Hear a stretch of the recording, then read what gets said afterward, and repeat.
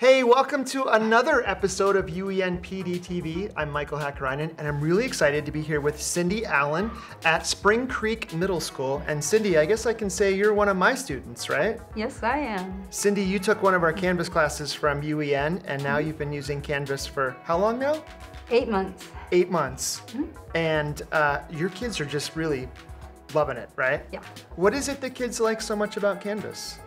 You know, kids are just digital geniuses, I think.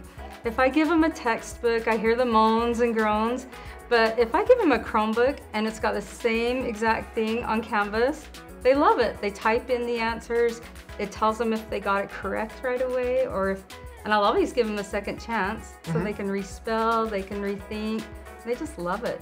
That's fantastic. So every one of your students in your classroom has a Chromebook, and they can access all of their Canvas content that you put on for them.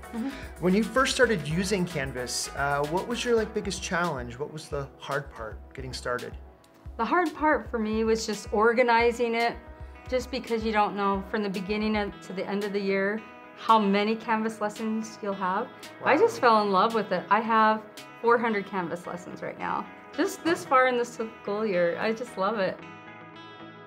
So you've been designing 400 Canvas lessons. Oh yeah. Do you do that as well as writing a lesson plan, or is this kind of becoming your lesson plan It is tool? my lesson plan. I love it because it keeps it organized. I'll organize things by standards now. I finally learned to keep it in order by standards, and then I just give each assignment a page number, and it's kept it organized for me. So for example, today I taught about DNA, and tonight I'll go home and I know I'll have a great idea for next year. Okay. And so Canvas gives me a place to put that great idea so that next year as I come down the list, I won't miss it. And just think about next year, if you're teaching the same content, you've already got all of your lessons made, so you can just pick up where you left off, make some improvements. What about for your students? Like when your students first started using Canvas, was there any kind of learning time, or do they have to step out of their comfort zone? How did your students take the Canvas? I thought I would have to train them how to use it. They jumped right on and used it. No problems at all. They're better at it than me. Really? Yeah, you don't if I find get yourself, stuck, I ask them for help. You don't have to do a Canvas training for your students. You just showed them where content was and they took right to it. And what grade do you have again? 7th grade. Fantastic. Yeah. Great. So it sounds like you've had a lot of experience with Canvas in this short period of time. What's your favorite thing about Canvas, if you had to pick something as a favorite? I have 4 main favorites. Okay. Okay, so one of them is that Canvas will correct the kids' work. And it sounds lazy, but if you think about having 200 students, and if you spend 1 minute per student, that's 3 hours. Right. And 1 minute's pretty quick to correct an assignment. So Canvas will correct it for me and put it in my grade book.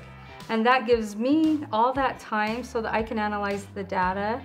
And then I know how to intervene with the kids. I can set up intervention. I have more time to plan and see who needs extra help rather than just writing out, putting stuff into a grading program. And you get that feedback, that data, right then while you're doing the lesson. Exactly. So you're talking about interventions you can do on the spot, not days or weeks later. Exactly, and it's self-intervening for the kids. If I give them 2 attempts at a lesson, they go back and fix it.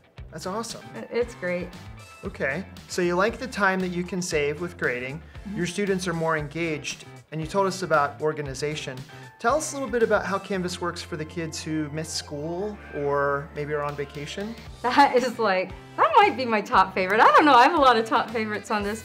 So when kids, they'll miss a week if they're sick or on family vacation, and they'll come back to me a week later and say, Mrs. Allen, what did we do on Monday? I was gone. And I'm right in the middle of teaching all these other students, and my mind isn't on what happened last Monday. So I can say, check your grades, and whatever's missing, go to that number on Canvas. So lesson 400, if it's missing, they go on Canvas, look at lesson 400. The videos there, our science lab is there, worksheets are there, everything they need is right there.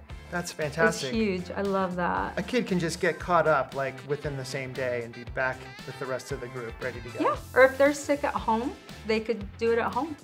So it sounds like you've got great things happening in Canvas. You've got Edpuzzle in there and videos. Would it be all right if we check with your students and ask them what they personally like about Canvas and maybe see some of this work in action? That's awesome, let's do it. Okay.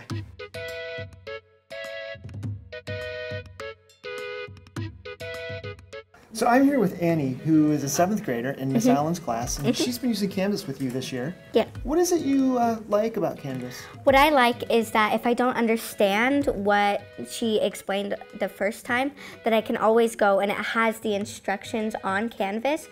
And also if you get it the first time, you don't have to listen to her explain it every time someone has a question. Plus, if you're homesick and you don't get to do the assignment while you're at school, it's really easy to understand what you're doing from home. So has Canvas changed the way you do homework as well as how you learn in school? Yes. You access Canvas when you get home? Yeah. Oh, great. Is that easy for you to do, or did it take some while to get used to? Well, it was a little different at first, but I got used to it really quick since it's easy to use. Isaac, I see that you and your friends are all watching videos, but are you watching the same video or different videos? I think we're watching the same video. But how come they're all on different screens, and what are these little tags down here do? How does your teacher use videos in the classroom? Because it's able so that we can go on our own pace, and we can, so each of these, after we go through a certain amount in the video, then we answer a question, and if we don't understand it, we can re-watch the section that we just watched so that we make sure that we know what is in that. You're like taking a quiz while you watch the video? Yes. What happens if you get something wrong? Then it will tell you, it will redo the part that you just watched so that you know that you understand it. Great. Do you prefer doing homework on Canvas, or would you rather be reading out of a book? Canvas. Why? Because it just seems a lot nicer to do it on a computer than in a book, because it's a lot easier to just scroll through instead of flip through pages. It just seems a lot easier. Do you get feedback, or do you ever see your grades in Canvas? Yes, when you go into Canvas, the teacher can write a little note to you saying like what you need to work on or what you missed on in a test that you did an assignment. Does it take a long time to get your grades back, like a couple days, or? No, you could probably do it in maybe half an hour, because on Canvas it makes it really easy for you to know what you need to fix, because you don't have to walk up to the teacher and ask what you're doing, and then they'll have to look up the assignment on the computer, things like that. When you grow up, do you want to be a scientist? Yes. Do you think you'll be using computers more as a scientist, or? Probably computers, because they're the future and they're going to help people a lot, I think. Actually, Isaac, you're the future. Cindy, we've seen some amazing things in your classroom. There's amazing stuff happening with Canvas, and your kids are really into it, but really none of this would happen if it wasn't for your awesome teaching, which is fantastic. Thank you for sharing with us and letting us be here. You're great. Thank you for all that you do. And if you want to take some classes like Cindy took on our Canvas and blended learning and Edpuzzle tools, things like that, be sure to go to our UEN.org website and hover on the purple menu over top of professional development. You can go there and register for one of our courses at Go Sign Me Up, or even request a presentation for your school. Thanks again for joining us for an episode of UEN PDTV. Cindy, thank you for having us. Hey, thanks for being my teacher. You were awesome. It's my pleasure. I've learned from you just as much and look forward to using some of the great things you're doing in our upcoming Canvas classes. Thanks for watching.